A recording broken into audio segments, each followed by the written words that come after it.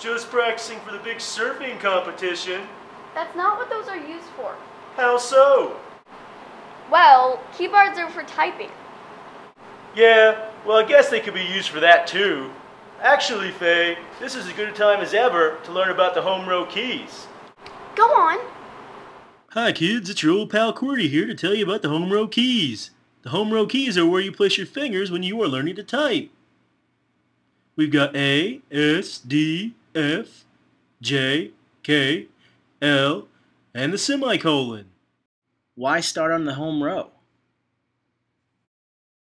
The home row keys are a good place to start your fingers because they are in the center of your keyboard. That makes it easy to reach all the other keys. What happens if my fingers get lost on the keyboard? You can always find the home row keys by feeling for the little bump on the F and J keys.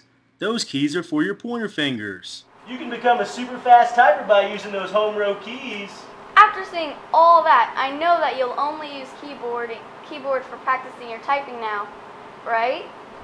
Right.